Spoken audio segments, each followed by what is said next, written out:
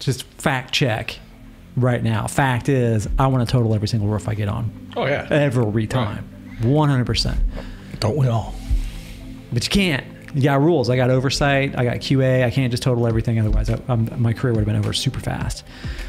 So I'm looking around. I'm looking. You know, I'm looking at the vents. There's nothing on anything. There's the roof. It's not that old of a house. The roof's not very old.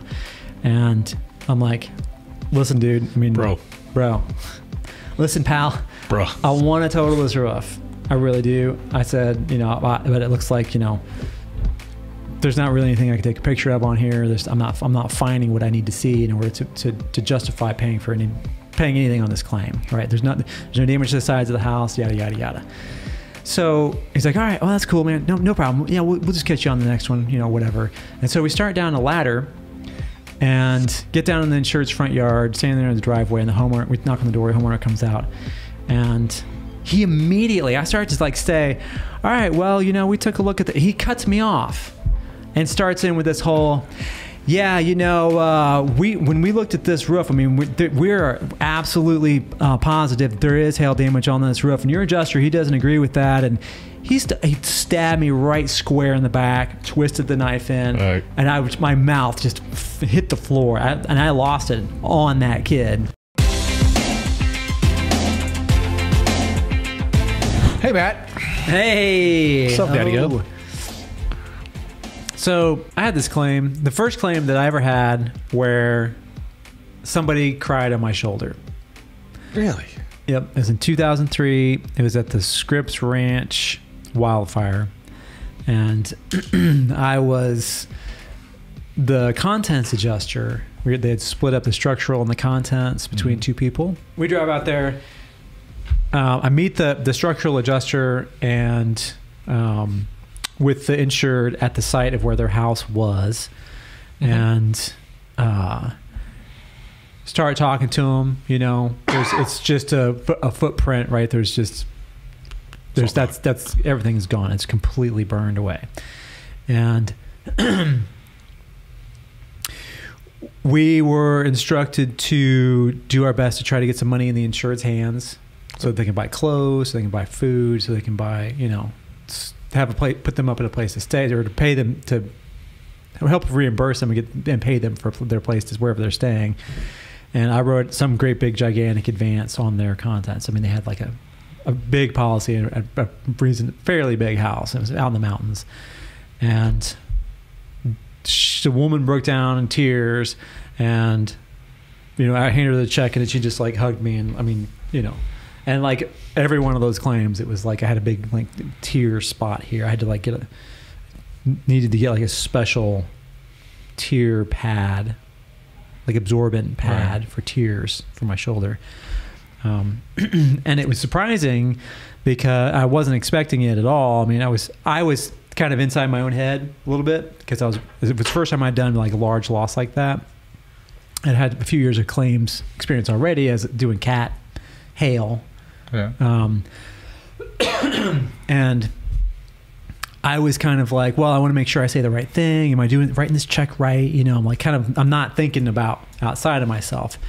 And until, you know, it's like little things that happen in over the course of a career, or your life in general, I guess, where things will happen and they'll nudge you in a certain way, right? Like I was going down the journey this way, kind of sort of inside my own brain, and then that happens, and I see, you know, a really strong manifestation of what my actions do in somebody else's life, and it nudges me this way, right? And then, so I don't know. I wanted to kind of talk a little bit about one of the kind of one of the big benefits, I think, of this job that you can have, especially when you start, whether it's small losses or large losses, but it's probably more common with large loss like that, where you're having an effect on somebody's life, right? A big effect. And when you have somebody like start crying on your shoulder because you just handed them a check for however many thousands of dollars for whatever, you know, you start to see that it's not all about you, or me, right, you know, whatever. I had a claim several years after that, and I've had a few of these, where I would go to insured's house, and it's an elderly person, and they're by themselves, and their spouse is dead, passed away. And in this case, it was this old guy, and he was telling me story after story after story after story. And when I was like, all right, I'm like, I finished everything. I was done with the claim, right? I'd written the estimate and, handed him the estimate, went over the numbers and all that stuff. And he wanted me, we're nailed to the couch, right? And every time I tried to like, okay, well, if you have any questions, well, let me tell you about the time. And he just kept going. And, at first I was like kind of annoyed. I was like, I'm running up against my next appointment. And I looked at him, I looked in his face, and the man was like just staggeringly lonely, right? He wanted me to just hang out with him for a little bit, listen to his stories. He wanted to show me, his hobbies. He had some guns and stuff he wanted me to see, and like this cool knife from World War II and whatever. It was, he was an old guy. And so I was like, you know what? I'm just going to hang out, it'll be all right. If I can, the next appointment, I've got time. I can take some time to just sit with this guy and spend a little bit of time with him and, engage with him, talk with him about his stuff and be wowed by this. And, oh my, I can't believe that happened. He worked in the railroad security for a long time, and I had all these tons of crazy stories. I can't remember any of them, but it was like one story right after the other. I had to like peel myself out of there. And as I was like, leaving the house, like, pulling the door shut, he was still like trying to tell me a story as I'm going out the door. And you have an opportunity as an adjuster to have an impact on people's lives, and you're gonna find that you run into people who are like, we said it before, they're in all like, they're any socioeconomic status, they're any like emotional status. He had recently lost his wife, right? They'd been married for 57 years or something like that, and I mean he was an old guy. And people are, they're experiencing the highest of the highs in their life, and they're the lowest of the lows, and literally every single thing in between, right? And it's the whole concept of empathy. When we talk about empathy with this work, it extends beyond just, oh, well, it's the inconvenience of having a claim. Shoot, gosh, I'm really sorry you had this claim. Is everybody okay? Man, I'm really sorry to hear about that, blah, blah, blah, blah. It's being even more genuine about that and understanding the context of that claim, or that claim in the greater context of their life, what they may be going through. And you just don't know, right? I mean, we talked about it, like a person may have severe chronic pain, right? Getting up and walking to go answer the door may cause them excruciating pain just to say hi to you. And then you think that they're being a jerk because they're making a face at you, or they're being short because they're like trying to stay upright because they're in so much pain. You have no idea. You just don't have any idea. So empathy is super important. When we get out of our own heads and we get out of our own, sort of mercenary attitude with this job, it's easy to do, certainly, because, the more claims I can close, the more money I can make. And at the end of the year, then I've got more money, right? But you have to think about the people that you're dealing with, and it's every one of these is an opportunity to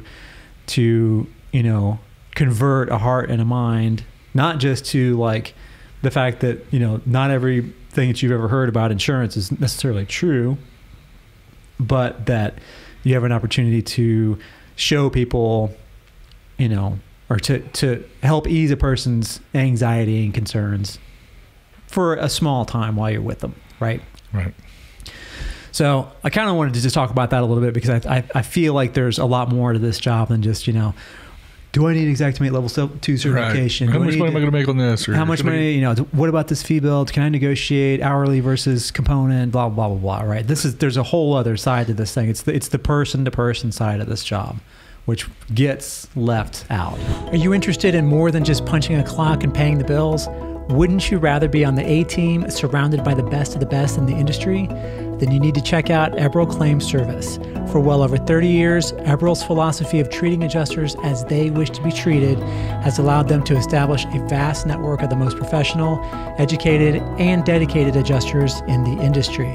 So at Eberl, you're in good company. If you're a motivated and compassionate adjuster/claims professional, Eberl wants you to represent their organization. Go to jobs.eberls.com right now and get started with Eberl Claim Service. Honestly, that's what brought me into this business. There was two things that happened.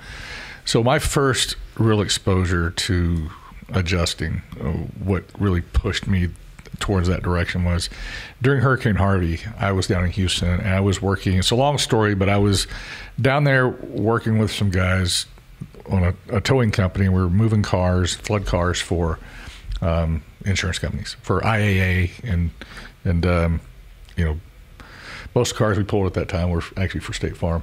But what was happening is that, you know, these people, their houses are flooded out. I mean, I don't know. I mean, you didn't go to Harvey, I don't think, but I've worked such in Houston now. But you know, it's bad. I mean, it was and the widespread amount of flooding that happened down in that area from 100 miles west, more than 100 miles west of Houston, all the way over to Louisiana. You know, and so many people affected. Half that city floods when somebody puts a sprinkler in the yard. I know, but just the number of people. I mean, Hurricane Harvey was pretty bad. You know, how far north it went, how far west it went. So I'm staying in an RV park, you know, and there was a guy that I went to high school with. He was down there working doing flood claims, and there was another guy that was staying there. He was actually working with Pilot, I believe, and I was having a conversation with him about what he did. And he says, you know, I make great money. I love what I do, you know. But what I really do is I concentrate on the people. I concentrate on, if I take care of the insured and do what's right for them, the money will come to me. And that's what I try to do. I don't worry about how much I'm making on a claim. I just want to do the right thing for the insured, and that's where I get my satisfaction from. And then the light kind of hit me was, I don't know how many times where I'd gone to somebody's house. They're not even living in their house because their house is just flooded out. You know, the cars in the garage turned sideways because the water's lifted it and turned it sideways. And I'm hooking up a winch cable from God knows how far away, trying to turn this vehicle inside the garage so I can get it drug out of there. And I get it towed away, and the homeowner arrives and says, thank you. Thank you for getting that out of here for us. And this way, because now that we had possession of it, they can get a check, they can get a car, and it's the next step in their recovery. And it was the first time in my life, just for doing my job, man. Yeah. I never expected a thank you, never even wanted a thank you for doing it. I'm one of those guys, hey, your appreciation for doing your job is your paycheck, so shut up, quit. Don't ask me to say please or thank you. But knowing that just that one little thing helped that person get to the next level in that recovery of what they were going through. Yeah. You know, and I will remember these people's house I went to they were way out south, you know, kind of south and west of Houston. And you got back to where they were at, and there was dead fish everywhere. Well, the river had come up, okay, but it receded pretty quick, and there were dead fish all over the place. Some of it had been chewed on by raccoons and other animals, but the stench. Oh, man. Okay, we're talking, I'm almost a month. When I made it to this house, I had been down there for almost a month. So this place was just awful. And these people had to deal with this. These people had to deal with, one of the first things they had to do was just get as much of those fish out of their house, away from their house, everything else, just so that they could start the recovery because of the stench. What kind of fish were they? A bunch of carp, you know. I saw some. So they were big, fat ones. Oh yeah, and because by the time I get there, they're bloated and just rotted and just maggots all over them, and these people are having to deal with all this crap, you know, just so they can get started. And they had even found a way to drag their vehicles up to the road, you know, for me to hook up to them up there. And I was like, y'all didn't have to do this. I go, yeah, but you don't want to go down there. you know, but we Right. thank you for coming and getting them, you know. And one of them was a pickup truck. I opened the door and it smelled like dead fish or rotted fish. I don't know if you've ever opened up a freezer that's, Oh, yeah. Oh yeah. So this is about what this truck smelled like. So that's what it was for me that drove me to get into this business, because I thought, you know what, this is a chance for me to help people make a difference in some lives, and hopefully I'll get the satisfaction of it. So that's what I focus on today. When I go out and look at something, I don't care how they treat me. You know, I mean, I'm one of those guys. I kind of half walk around with a chip on my shoulder, going to knock it off. You know, I'm quick at the tongue. If you want to say something to me, I'll fire right back at you.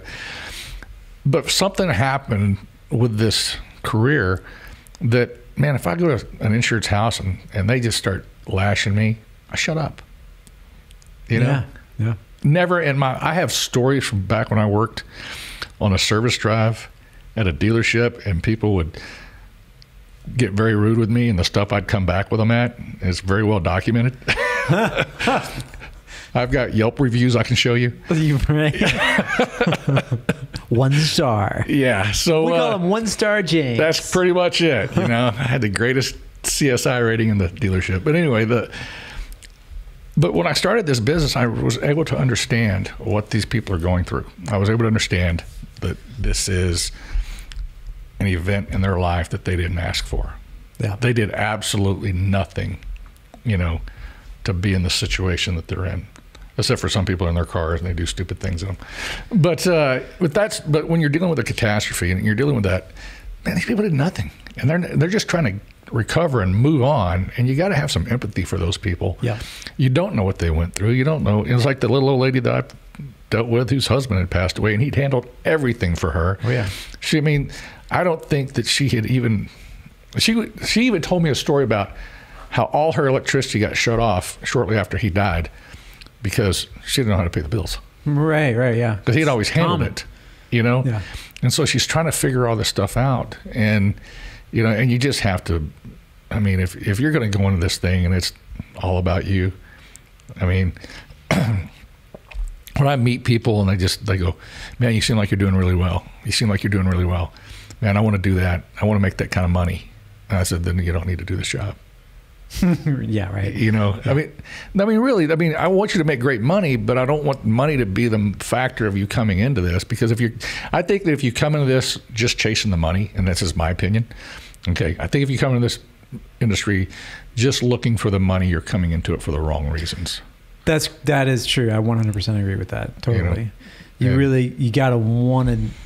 You have to want to do the job, and it's a lifestyle. If you're not all in on it, like that part of it, then it's not. We have a lot of people in it that are not all in to that part of it. It's, again, like we said before, it's a little bit of a mercenary kind of a culture that we have, which is, I don't think is very useful. I mean, it's great that people are self-starters and they want to be like, basically run their own business and make their own, pave their own way through the world. But it has to be with the heart of a servant and not of the heart of, I'm trying to gather it all to me. Right.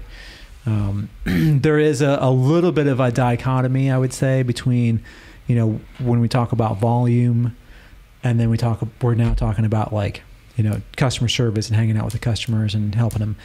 I don't think that those are incongruent with each other, because I think there's a point of diminishing returns when people will and I've seen this in action, where a firm will, in order to increase customer service scores or touch point scores or NPS ratings or all that stuff, they will encourage the adjuster to stay longer at the insurance house and to engage them more.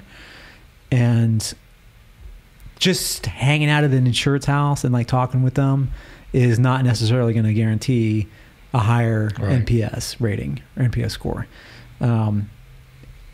It's a quality over quantity. If you're rushing through it and you're running down it super fast, yeah, right. There's obviously, you need to spend more time with the insured for sure. Mm-hmm. But it's not a matter of, like, sitting down with them and like doing each other's hair and you know, painting each other's nails and all that kind of stuff, and trying to. But like, I enjoy those meetings with clients. Yeah, with insurance. And you know, you don't have to go to that level where you're sitting down having Oprah moments with everybody. You want to. The way you help them is by anticipating their fears and setting expectations and letting them know that if later, if they have more questions, they have an expectation that they can get a hold of you easily. Mm-hmm. And it's if they're not going to be able to get a hold of you directly, immediately, like when they call, that you're going to get back with them quickly, right? And you establish that just by doing it, right? There's a little thing that I like to kind of teach and refer to, and I call it it's basically the joy and fear spectrum, right? So on the left side, all the way over to the left is like the greatest pleasure and enjoyment you could possibly have. You just won the lottery. It's pure happiness, you know, elation. It's right. On the other end of that is you being chased by a grizzly bear and you're losing the race, right? It's complete primal terror. In the middle is where we live, right? So I would say that before you get onto the terror side, the fear side of everything, the least like joyful thing is to have no anxiety, right, at all. The second you introduce a slight amount of anxiety, then you're on the fear side. You know, facing a lawsuit can be a terrifying and stressful experience, jeopardizing your years of hard work and success.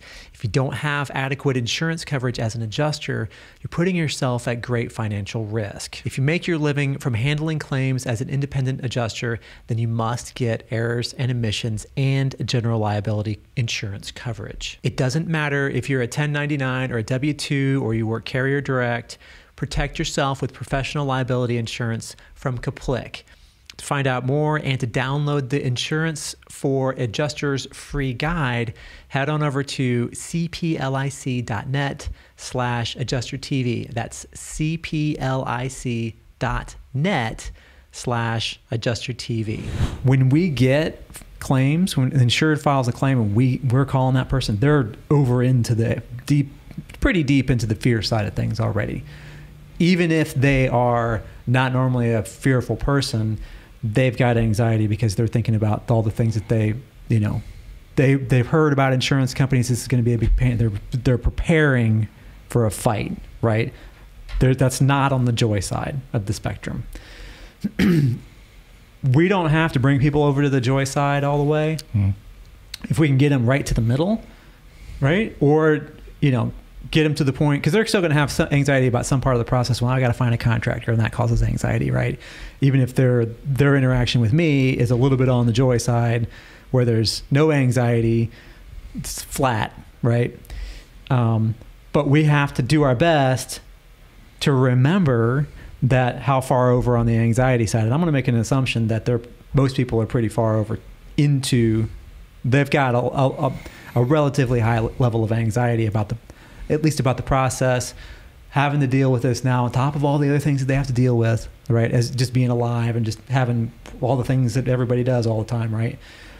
I want to always try to reduce that anxiety, right? And the more you deal with people, the more you start to see that there's the same questions come up, the same fears. Well, what if what if contractors say it's going to be more, right?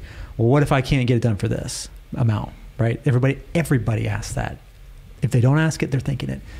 If they're not asking me, they're thinking it, and then they're calling their agent and asking them, right?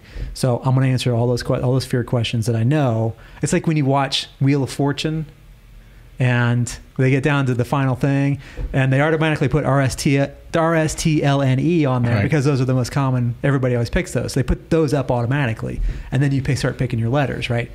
The RSTLNE is what I'm doing in my spiel to the insured. It doesn't matter what the total is, right? It just matters that everything that they were worried about and everything I found is explained to them, and then I hit in all those questions that I know that they're going to have. right? Sometimes somebody comes up with a left field question, you know, that, and then you go, well, I'll answer that question. But generally speaking, it's the spiel covers all the things that they're going to be scared of, and that it helps them to know what the next steps are.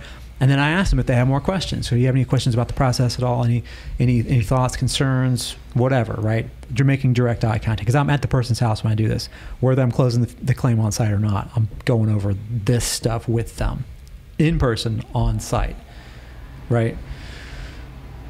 Yeah, you know, actually, we were wondering, you know, well, what if this and what if that and blah blah. Blah. Or no, everything. I think you covered everything. Well, listen.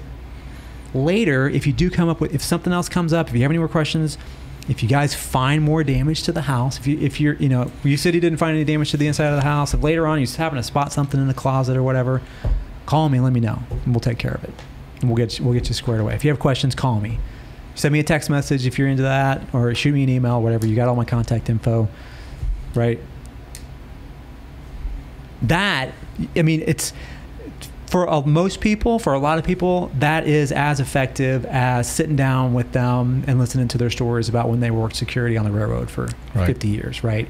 Because it's taking their anxiety level about the process down, at least some, right? They're still going to have, you know, I'm not going to be so like cocky that I would say I'm going to make them like feel like they just won the lottery when I'm done with them. But at least I've knocked that down a little bit, which, listen, it benefits me because it knocks down phone calls later, them calling me back to ask more questions, or worse, them calling my manager to ask questions and saying I didn't explain it right, or calling their agent, who then calls my manager, or who calls my manager's manager, who then calls my manager, right? I don't want any of those phones ringing for really any reason, right? Unless there's something that's out of my control. And then I'm making the call. The phone's ringing because I'm calling them, not because someone. Right. They're not getting blindsided. So again, I'm just going to go back to the fact that my greatest satisfaction in this job is helping people through a difficult time, and that's my motivation for it. That's my motivation for what I do every day in this business, and I've been blessed because of it. You know, I get blessed twofold in two different ways. One is, of course, you know, one thing we always talk about, the money. Okay, it's been really good to me. But then the other is just, you know, I feel good about myself at the end of the day. You know, there's times I've denied claims, or I've just gone, you know, I hated it, you know, because I know the people had misunderstood what they had. Right. You know, or knowing that they didn't understand their deductible. You know, and they had this just ungodly huge deductible. I mean, anybody that worked in Louisiana, they saw some 5-digit, you know, 5-digit deductibles on some houses that weren't that big, you know, and it just, and you're trying to explain that to the people. And, you know, I heard one guy, and we got into a nice little argument about this. He said, I just looked at him and said, I'm not the one that did this to you. You and your agent decided this was the best thing for you, and I guess that was a bad decision. Just something like that, you know. And the guy was bragging. The guy was bragging about this conversation he supposedly had with an insurer. So I don't know how much of that was just braggadocio, or how much of that was really happened, but I'm sure something somewhere in the middle that he shouldn't have ever said it. You know, and I just remember telling him, I said, dude, that's just the wrong thing to say. You know, why would you do that to them? Yeah. You know, that's not your place to say that. No. Yeah, they're upset. This is what's going through their mind, but put yourself in their shoes. I'd be smart enough not to sign a contract where I got a $15,000 deductible. And I'm like going, well, let me ask you a question. You even own a house? Right. You know, and the guy, guess what? He didn't. But anyway, it was just... It's not thinking outside of themselves. It's thinking about how they got one over on somebody else. A lot of adjusters they're like internet lawyers, right? They're experts on everything. Another thing I see guys do sometimes, and if I'm doing field support, or I'm out, you know, doing ride-alongs with adjusters, and they start over explaining everything. Yeah. Right. First of all, I was guilty of that at one time. Is it really that important that the insured knows how much you know about whatever, construction, whatever it is? Or, you know, if they're standing there with the contractor, arguing over the smallest, tiniest possible little thing, and it becomes a giant thing. One thing I think adjusters don't really understand is that when you get into it with a contractor in front of the homeowner, put yourself in the position of the homeowner. I know. Right? Even if the contractor starts it, it starts a little verbal, shoving game. If you engage with that and you start fighting back, or, he's said something that isn't true and you got to correct the record, and, I'm just being honest, or he's, impugning your resume, saying you don't know anything, and then you start rattling off all the stuff that you've ever done with construction. Why you know this, da da da. Come on. It doesn't move the claim forward, first of all. Second of all, the homeowner is standing there with two people in their kitchen, one person that they asked to be there, whether the person was canvassing the neighborhood or not, it does not matter. That person is in their house upon invitation, right? And they may be the ones doing the work. That person has a relationship with the contractor. If the guy shows his rear end and acts like a jackass and you engage with them, then you're both a couple of jackasses, right? And then what happens then? Is the claim moved into a positive place? Has it resolved some issue? If the adjuster and the contractor are arguing in the front yard, no, not at all, not even a little bit. In fact, it pushes the insured the wrong way on the fear spectrum. Their anxiety level is going to start to crank up to where they may even be afraid that there's going to be a physical confrontation in the front yard. Then who knows what can happen. If the contractor is unreasonable and is calling you names and impugning your mom's character or whatever, you can't take any of that stuff personally. And if you're the one that seems to be calm and cool and collected, not being like, oh, this guy's being mean to me, or I'm going to fight back and stand up to this guy. If you're just professional, let the guy do his thing. Keep your normal stone face. I mean, that guy digs his own grave and falls right into it, right? You don't have to do anything. It's hard to do because when if you let your pride even slide in a little bit, and you feel like, well, I know I'm a better adjuster than this guy as a contractor, and da da da da da. And I know more. I know more than he does. And then you start trying to think of these things, and you're saying them, and you're fighting and back and forth, and no, it spirals out of control always, every time. There's no clever comebacks. There's no winning with clever comebacks. There's no winning with just telling the truth or being honest or engaging that kind of thing in any way ever. I just smile and say, we're just going to disagree on this. Yeah. And I'll walk away and think in my head, well, at least one of us got paid to be here today. Yeah, right. I want to say that, but I just don't say a word. I just think it. Just go, yeah, at least one of us got paid today. Yeah. You have to reassure the insured that you are still there to help, and they're in a pickle because they've got the insurance company guy there who is trying to save money. They don't want to pay claims, and then you got this contractor guy there, and his job is to try to make all the money that he can. So what do I do? Who do I believe? Da, da, da, da. It's not your job to try to make anybody believe anything about anything. You can't do it. You just have to be more professional, be a good example, let the chips fall where. If it gets to the point where the guy is, he's trying to start a fight, I'm just going to say, listen, I've gone over the numbers and everything, you guys, and I'm talking to the homeowner.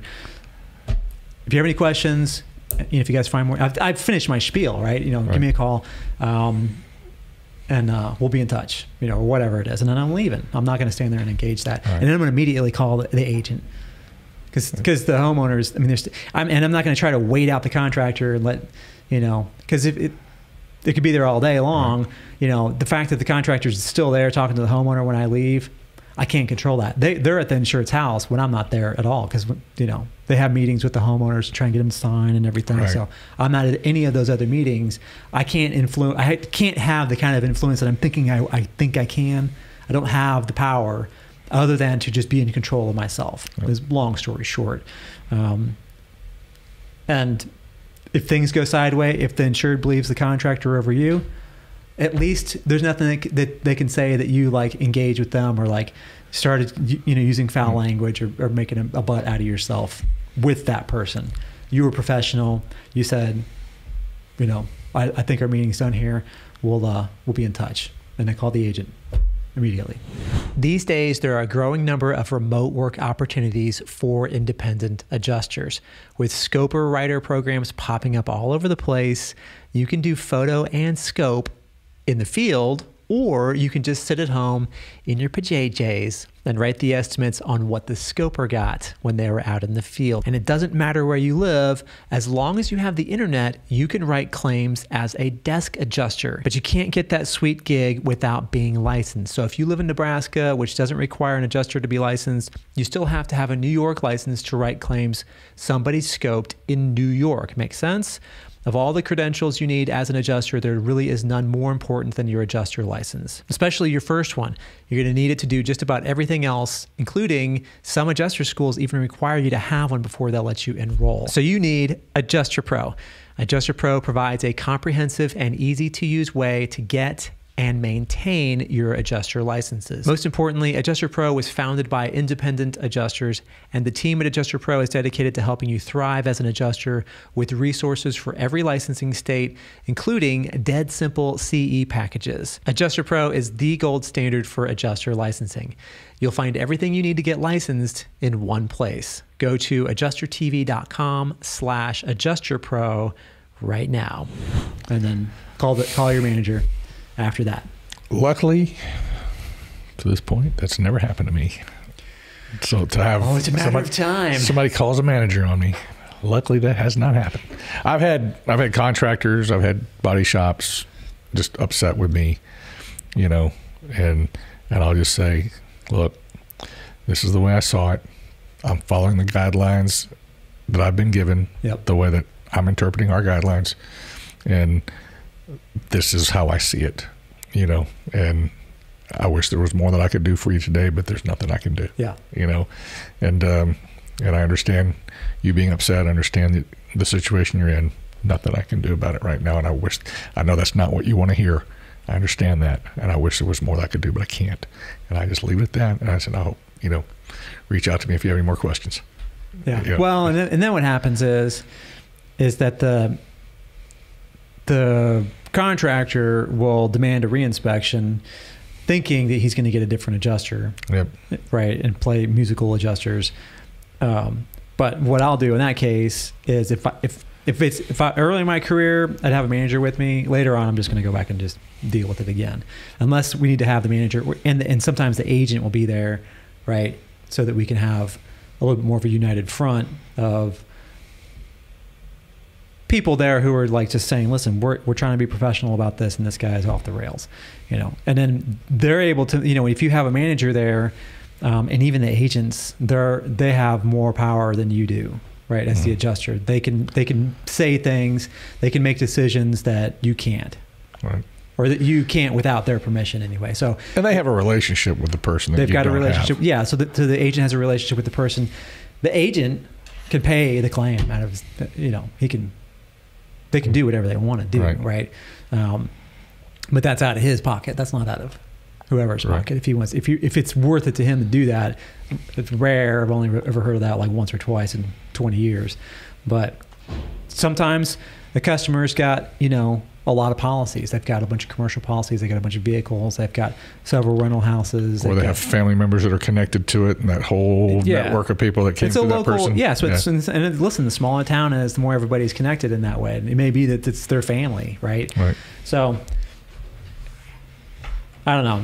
It can get sticky with those things. The best thing to do is to disengage early when you see things start to kind of go sideways. After if you've done your job and given your spiel and done your report and everything, then you just have to kind of leave it in God's hands a little bit, and then make a couple of phone calls just to cover your butt. When it goes negative, I don't hang around long. No, do not. I don't try to. I try to make that the rest of that conversation as short as I can possibly make it. Get to my points.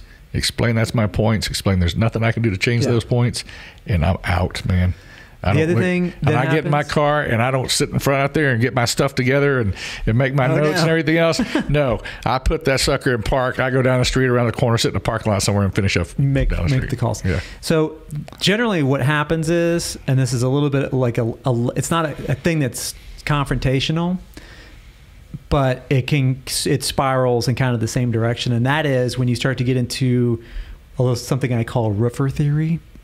And that is basically where the roofer theorizes that the hail was actually spear shaped, like spear tip points, right? So it had, so they'll say, well, based on what we could see here, and what we've seen on other houses, and based on science, these hailstones are unique in this area. It's not like that Texas hail you guys get, which I don't know why guys would say that.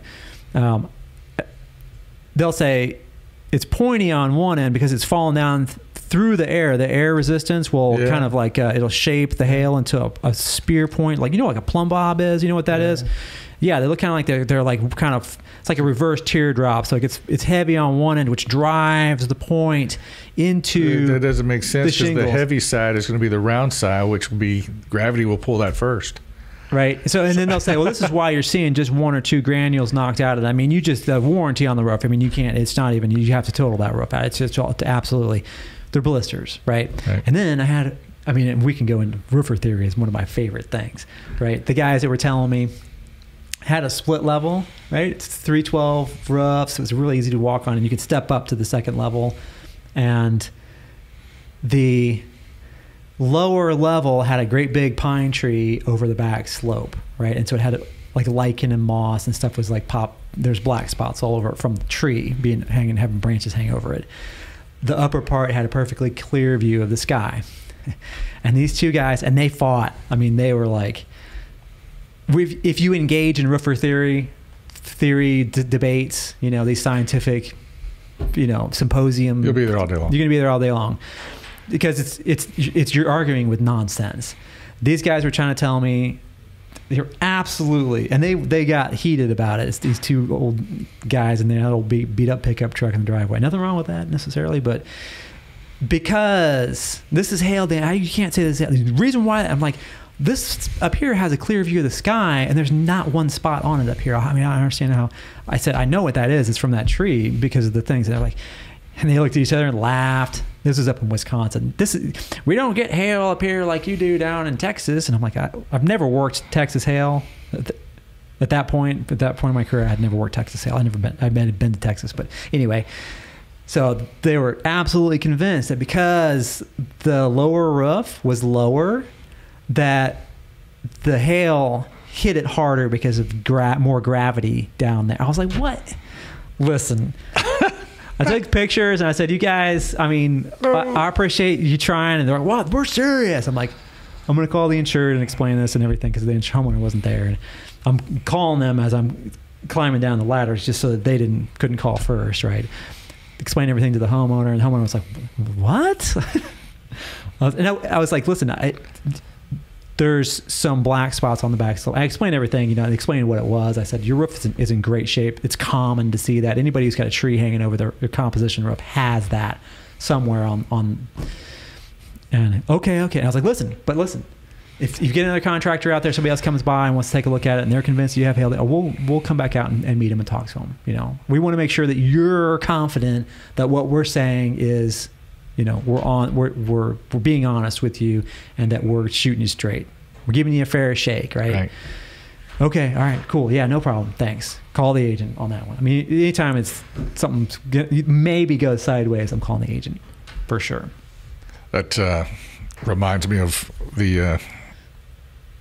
the manufactured hail that you'll see, the ball peen hail that we see, because ball peen hammers will, A, they're all the same size, and B, there's always going to be a scuff mark, a little chip in the paint, someplace, and every dent's going to have the exact same little dot in the paint. You're talking on auto? Yeah, in the same spot.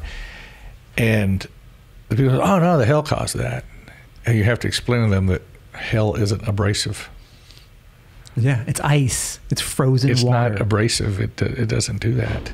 Well, how can you explain that the bricks, the hail hit those bricks and chipped them? That's impact. Because the hail It's force impact. is ice. It is hard. Okay. Yeah. It'll hurt if it hits and you. It hurts. And if it's wind driven, you know, I mean, it breaks paint. You know, I've even seen it. Sure. You know, I mean, I've seen dents made by hail that on a vehicle that you couldn't believe was made. Hey, let's refer back to my little story of being in Wiley, Texas. You know, my F-150, brand new. Okay. Hail hit the wheel well in the bed and knocked it loose from the body. Wow. Yes, Well, I have photos for that. Ford. Yeah, well, maybe it was the first year of the aluminum body. You know, anyway. Right. But Never by the first year of anything. So, but you know, it'll do some destruction, but it didn't scratch the paint. right, exactly. Yeah. You know, it cracked the paint from the impact, but it didn't scratch. There wasn't a single scratch on that truck. Yeah. So anyway, it's the same thing. I love that roofer theory. Well, the point. Well, if you understand physics, that's at a point. Now, this is going to be the heavy part back here, which means it's going to turn that way. Yeah, no, and that's what's going to happen. These guys were, they were a couple of MIT, physicists. And then, then there's the hidden damage thing. Well, you're not going to be able to see the damage until 6 months from now. It's got to have some go through a winter up here, and you'll see that hail damage. It'll pop out there. You can see hail damage the second after the hail hits. Oh, yeah. It's right there. You can see it. Especially if you've got experience looking at hail damage, it's hard to miss it. It's like when you buy a purple car, you start seeing purple cars everywhere, right? Yep. So yeah, it is. I guess long story short on this is it's easy to forget that you're part of a team, right? Yeah. So when you're out there in the field and maybe you've got remote management and there's no office to go into, especially these days with everything being all digital, there's no office to go into.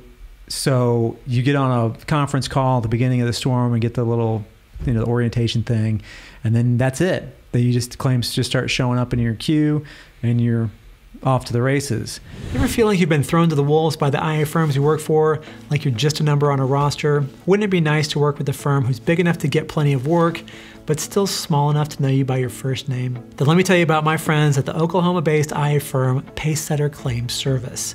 Founded in 1997, the thing that sets Pacesetter apart is their relentless pursuit of excellence. They hold themselves and their team of adjusters to a higher standard of quality. And now with their advanced all-in-one claims platform called EVO, you'll get a real-time Uber-style map and communication link to the insured, automatic messages sent to customers throughout the process, file review automation, and a fast, accurate scope with Pacesetter's partnership with Hover. Hover is integrated directly into EVO, making for a smooth and seamless field scoping experience for you as the adjuster. Technology is moving faster than ever, and Pacesetter is right there at the cutting edge. AdjusterTV.com/Pacesetter.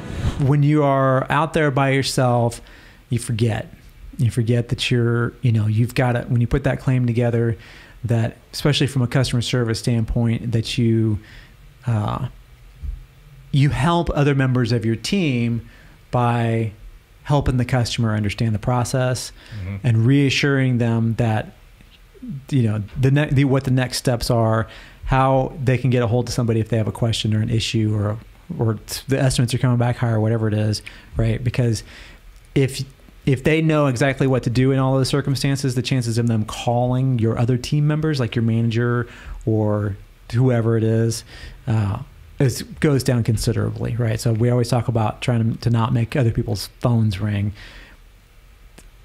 All of these things, I call it the circle of happiness. If I make the customer happy, then it makes the carrier happy, and if the carrier's happy, it makes the firm happy, and if the firm's happy, then they're going to want to keep me busy, which makes me happy. Right? Puts more money in your bank account. Yeah. Buy stuff. So, in a way, I am still a bit of a mercenary, but I recognize that I get a lot more. I make a lot more. It's more beneficial to me to do a great job. And to take care of the insured, not to spend too much time with them, over explaining things, and you kind of have to modulate your approach to the person that you're with. Some people may, be like, all right, just give me the facts. Thank you. Catch you later. Right. And you're out of there. You're not going to sit there in that guy's living room and, hold hands and whatever. But other people do. Other people need it. And sometimes you recognize that there's people that outside of the job, you need to spend time with that person because they're alone. They're lonely. Right. For whatever reason. I love hanging out with old people. Yeah. Even if they're not old people, some people of any age can be lonely, right? So you can't just like say, oh, well, this guy's old. I better like make sure, see if he's, I'm just saying just in general for anybody, for people who are listening, they're human beings, and some people are missing, a little bit of contact with other people, and people crave it unless they're wearing a shirt that says, I hate people. Who does such a thing like that? I don't even know. Not with rainbows and Care Bears. Yeah. Should start a new insurance company, and that's the shirt. I hate people. It's like rainbow. So, well, again, it's just for me. I just think of the policyholder first, and if I take care of them, then my bank account's going to be taken care of. I'm going to be taken care of. Yeah. I'm going to sleep good at night.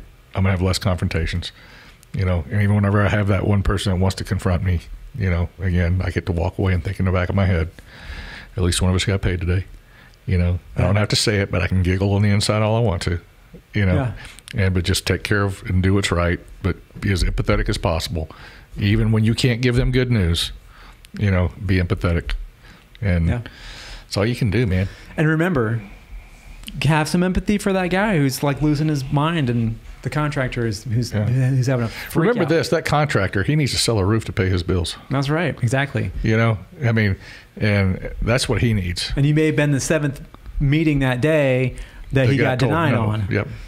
And so he's getting frustrated. Yep. So keep that in mind. And if he's not the owner of that roofing company, he's got a sales manager beating on him. Yep. And a truck payment beating on him. $1,000 Super Duty payment. Speaking of which, so I had this one. Really? This is totally right in line with what we're talking about. I had this one where I was up on the roof with a contractor, and the guy was probably 20, young guy, and I was probably 30 at the time, 32, something like that. Man, back in your younger days. Yeah, back in the salad days. Yeah. So I had a salad once. We get up on the roof, and we're looking around, and he's like, bro, listen, bro, whatever you say, man. We saw this one, we were just in the neighborhood, and we thought, maybe this area, this could be borderline. Maybe it could be, or maybe not. It gives me this whole spiel, right? And I'm looking at it, I want to listen. Just fact check right now. Fact is, I want to total every single roof I get on. Oh yeah, every time, 100%. Don't we all?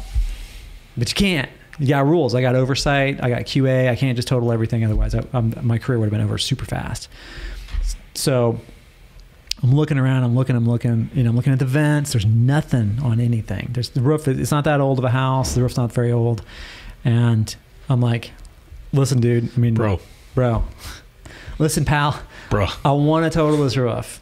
I really do. I said, but it looks like, there's not really anything I can take a picture of on here. I'm not finding what I need to see in order to justify paying anything on this claim, right? There's no damage to the sides of the house, yada, yada, yada. So he's like, all right, well, that's cool, man. No problem. Yeah, we'll just catch you on the next one, whatever.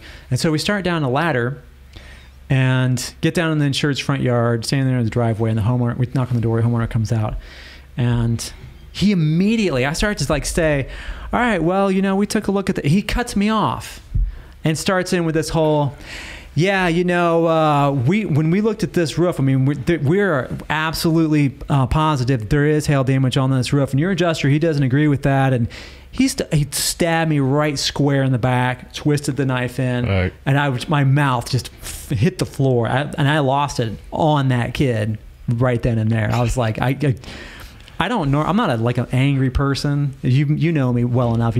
I don't get that. I'll back you up on that one today. I'm a pretty chill dude. You're right. But he was like, we just have to agree to disagree. We're going to get another adjuster out here. We're going to get a reinspection and da-da-da-da-da. Just cocky, and I couldn't believe it. And I just tore into him. I was like, you son of a gun. And gosh darn you jerk. Very strong terms that I used. Yeah. I was. Gosh darn it. The problem was because I lost my business on this guy in front of the homeowner, basically saying, you just literally 5 minutes ago agreed with me that there wasn't any hail damage on this. What are you trying to do? What are you trying to pull? The homeowner body language automatically closes up. What's going on here? I don't understand what's happening. Why is the adjuster being so mad at this guy? He's saying, the other guy was being reasonable saying this, and now the adjuster's being I lose. I lost that one. Right. Call the agent, call my manager. It's so that kind of thing will happen at an absolute left field, and you have to retain control, right? So what do you do in that situation if you are able to maintain your composure in that situation, right? Do you disagree with them? Do you say, well, actually, this is what happened. Now it's he said, she said, right? So what do you do? Yeah, this is me, and I'm not saying this is the right thing to do. I'm going to say, well, this isn't the same conversation that we just had on the roof. However, Mr. Homeowner, this is what we found. Okay. You'll be getting a letter. Okay. If something changes, let us know. Bye. Bye-bye. And then go jump in your car and scream at the top of your lungs with the windows make up. the phone call to the agent and the manager and whatever I got, or make my notes, phone, whatever it is, the protocol is for that particular carrier. Get it done, get out of there, because I'm not going to argue with it, because I do have a temper sometimes, and I know the best thing for me to do is just to keep my mouth shut. Yeah. And I'm a little quick-tongued every now and then, and I might say something unbiblical, and so just got to get out of there. Yeah. Just hold your composure and get out. Just don't engage them. Can't do it. Yeah, you can't do it. You can't. As much as you want to, and trust me, I've had those opportunities, and it's just you just smile and just go, well, at least one of us got paid today. It may not be what I wanted to get paid today, but at least I got something for being here. Yeah. My time wasn't totally wasted. So, I don't really have anything. I'm out of, actually, I'm just kidding. I had one where I inspected the house and walked around. The homeowners followed me around the whole time. And, hey, they held the end of the tape measure for me a couple of times, as I walked around the house and I get up, look at the roof, there's nothing. There's nothing there. But there was some siding blown off the side of the house. And, I'm looking for everything I can find on this house. Just trying to find something for this guy. And he's like, well, do I need to just cancel this claim, and just tell him forget it? I was like, no. I said, this is another Louisiana story. There's only one deductible in Louisiana. Okay, so I can write up, he wasn't going to meet his deductible, basically. And so I said, I'll let me write everything up. Okay, and it's just one deductible, and that way if something else happens, this is documented, and you just go to the next one. One deductible. So in a health care deductible? No. So in the state of Louisiana, for on hurricanes, you have one deductible per year for hurricanes. So you could have like 17 hurricanes, but one deductible. No kidding. No kidding. Now, remember, just because something was a hurricane when it was in the Gulf, when it hit your town, it was not a hurricane. That deductible no longer applies, because I'm trying to remember which one it was. So Laura hit, and then I was there when it came through. The second storm came through, but it hit Texas first, came up the Gulf, and it came up the coast and went through Lake Charles again. And it caused some more damage, okay, additional damage to some people's property. Like some people, they didn't have their their houses, tarped properly or whatever, and it blew the tarps off and then caused more damage on the inside. Well, that new damage caused by that second storm, because it was not a hurricane but a tropical storm, that didn't matter. That new damage is now a separate deductible. Right. But the third storm that came through, or anything additional from that, is covered. Huh. So for that year. Wow. So I said, we'll just take care of it. We'll do that. And he's like, all right, super cool. I mean, just the guy was just so, and he was almost apologetic that he even had me to come out there. Right. Like, part of my job, don't worry about it. It's a pleasure to meet you and your family. Hope everything works out okay. Great. See you later. Bye. Next day, I get messages, look at my messages. I mean, I go and I close it, everything else, no pay under deducting. I explained to the guy, hey, if you get it fixed, remember, make sure you turn that in, because that's, all that stuff applies. And actually, if he got it fixed, he would actually get a little bit of money. If he got it repaired, it would actually, his depreciation would give him a little cash back. Dude calls his agent up, says, I came out there, didn't even get on the roof, said he had no damage, all this other stuff. And I had photos, and granted, I didn't get on the roof, okay? But we're talking, this is wind here. I mean, I'm going to be able to see the wind damage. I put my ladder up, took the photos, I looked, and you can see my photos from the ladder. Oh boy. The garage was an attached carport. I actually got on top of that, and I actually found damage on top of that. But anyway, long story short, guy calls, complains, they're wanting me to explain this. And I'm like going, there's nothing to explain. It is what it is. Yeah. We replaced all the siding that needed to be replaced, and it was only one side of the house. I found a little bit of wind damage on the carport. There was a hole in the barn out back where it went through the metal. It was one piece of metal, corrugated metal. We're going to replace that. The metal in his chicken coop blew away, and he's got a temporary repair on it. We included all that stuff. What else can I do for it? But it's just, guy was sweet as can be when I was there. Seemed like the salt of the earth guy. Just seemed like the kind of guy you want to sit around and have some beers with. And next thing you know, next thing you know, later on, you just wanted to punch him in the mouth. Yeah. But you can't do that. It's interesting. Like my sister was working for me as an assistant for a long time. She'd make my contact calls, which was the main thing I needed for her to do.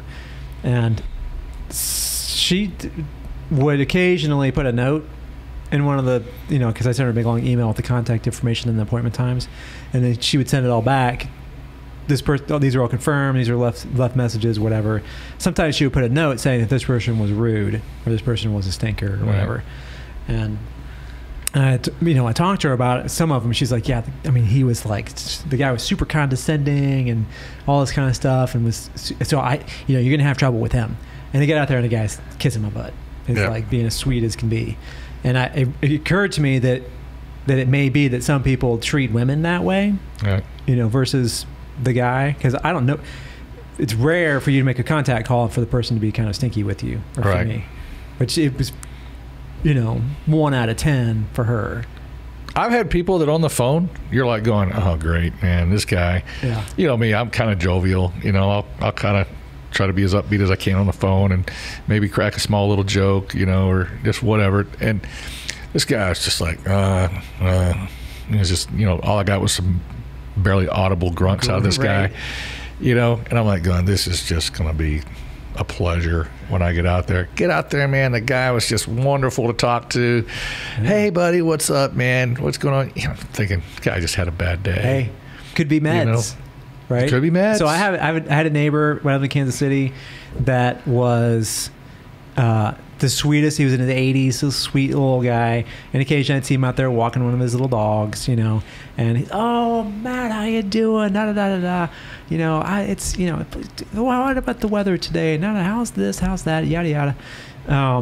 And one night I was sitting in my living room, and my front door flies open, and he runs into the living room. It's like 8 o'clock at night, and starts screaming at the top of his lungs, "Why are your headlights on in my window? Why are your headlights?" And its eyes are like, wild. And I was like, "Mister, I can't remember your name. What in the world are you talking about?" And I was like, ran outside. I'm like, "What's going on?" Like, I'm just looking, right? Because all our houses were super close together. And somebody 4 houses up had their car parked behind their house in a little drive thing. And I guess their headlights were, they could see, she was trying to sleep. Come to find out later, he was off his meds. He was taking something for something. I don't even know what it was, but you never know, man. You just don't never know. Yeah. So you have to be prepared for anything, and you can't take anything personally. Well, what this guy ends up happening was he says to me before I leave, he goes, "Oh, by the way, when you called the other day, man, I work offshore. I just got back in, and I had just gotten to sleep, and you woke me up. So if I was a little rude, I apologize." I was like, "Oh, no problem." Yeah. And there's a lot of people that work nights. Yeah. Oh, I always hate it whenever I call somebody and I find out that third shift, and I find out that I just woke them up. I was like, "Oh man," I just hate that. And, it's part of it, but at the same time, like I've worked third shift when I was really young, and I know it's like wanting to get that sleep. For me, it's hard to sleep during the day, and I finally get to sleep, and then somebody to wake me up. That's just not great. No. So we're down to just 2 cards here. All right.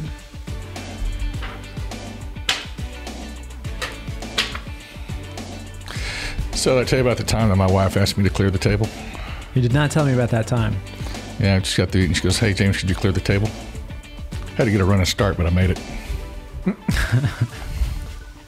No, that's not a good one. If you enjoyed this episode of Adjuster TV Radio, leave us a 5-star review on iTunes. Find more episodes at adjustertv.com/podcast. This is Adjuster TV.